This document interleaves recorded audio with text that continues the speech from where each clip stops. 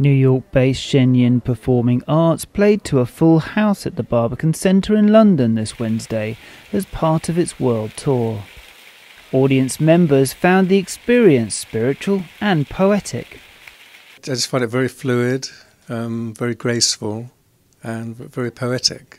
You know, the intonation of the music and the dance and the movement. I think that sort of forms a kind of a poetry in a sense, you know.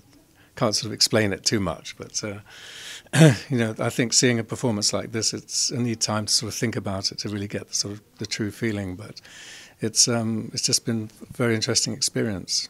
It's like spirit soaring. Mm-hmm. You literally at some point feel that your spirit is leaving your body, and that's how intense the connection can be.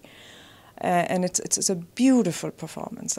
The beauty of not only an ancient civilization and an ancient art form, but like I said, the most important thing was the spiritual message that came across, and of spiritual cleansing, and to understanding what your purpose is on this planet, and like one of the verses of the soprano sang, that you will be going back and held accountable for who you are, what you believe, and how you act. I loved it. I thought it was absolutely beautiful, and I will definitely come next year.